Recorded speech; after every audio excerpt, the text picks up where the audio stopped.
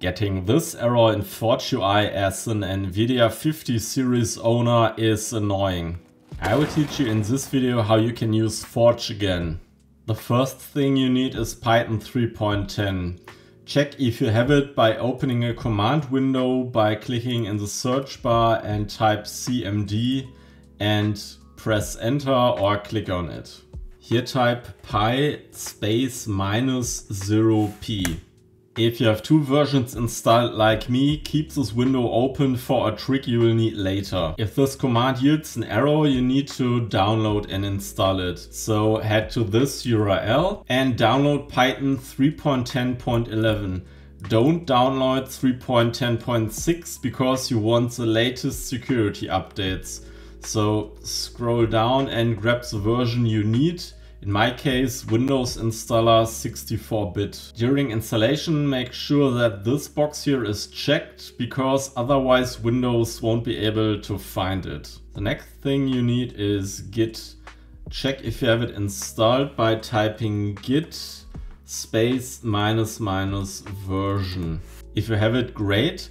If not, then head to this URL and grab the version you need. In my case, I take the Windows build for 64-bit. Now it's time to download Forge. So go to the folder where you want Forge to live in, and I click up here and move to the left, type cmd and I hit enter. This will open a new command window. Also, we head over to the official GitHub repository and we click here on code. And we click here to copy URL to clipboard and we move back, type git clone and we do a space, Control V, and here we just press enter. Once downloaded, enter the folder. You want to start Forge every time using the WebUI user batch file, not the WebUI batch file. But don't click yet. If you have already clicked by accident, then close your command window and delete the VN folder that Forge created. We need to make sure Forge is using the right Python version. So click here on WebUI user batch file and open it in your favorite text editor. I'm using Notepad++. And now bring forth your command window that I told you to keep open. So you need to copy the exact path here. So otherwise Forge will use the latest installation, which is a 3.13 in my case. So, and here under Python, I say double quote, paste, double quote. So make sure you don't have any spaces between the equal and the double quote. Otherwise you will have problems finding it, or ForgeUI will have problems. And it will default to the latest version. So save your file and then you can actually execute the WebUI user batch file. This will install. It can take quite some time now and it will yield a lot of errors, but let it run through anyways.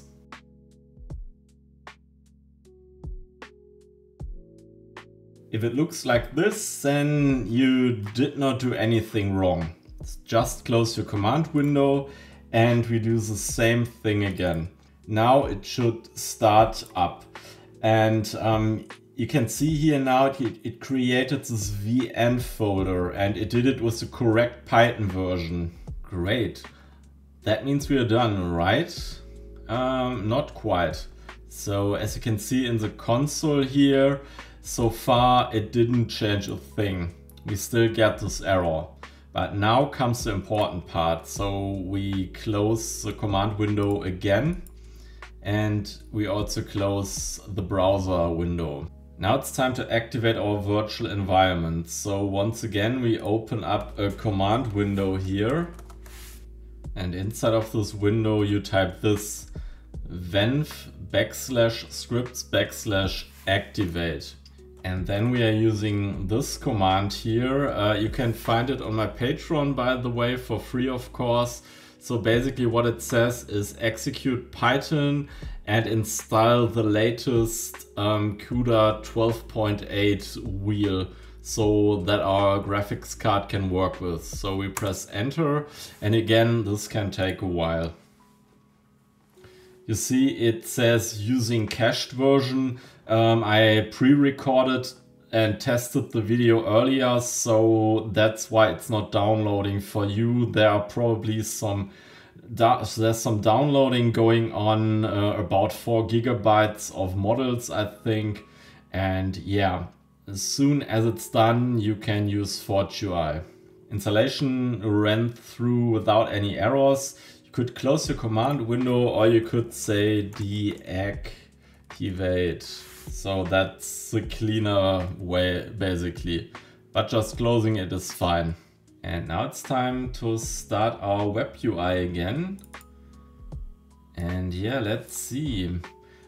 The error message should be gone by now. Yeah, it looks good. We are already over this part. We get a warning, but you can ignore this warning. Before I forget, I have a new guide on my Patreon where I show you on 60+ pages how to get the most out of the new GPT-4 image model. Grab it now, it's free. Let's test it real quick. So what we need now is a model. So I go here under models, stable diffusion, and I paste my Cyberrealistic 5. Okay, back in Forge, let's press the refresh button here. And now we see our model. And here I type Chicken McNugget driving a motorboat. Okay, steps 25, and for resolution 1024 by 1024. Let's make 4 images, and yeah, let's run it. So we don't get an error. Instead, it looks like it's loading the model here. And yeah, of course, it will take some time. Okay, has loaded the model, and here it starts creating our images. Yeah, the images are coming in. I'm not sure it's a Chicken McNugget, but yeah, you get the idea. ForgeUI runs again. So friends, if this video helped you out, then please help me out and like the video, subscribe to my channel, and share the video with other people in need. I also made the same video for Invoke AI. And yeah, if you either need an amazing workflow for Invoke or ForgeUI, then don't waste your potential and watch this video next.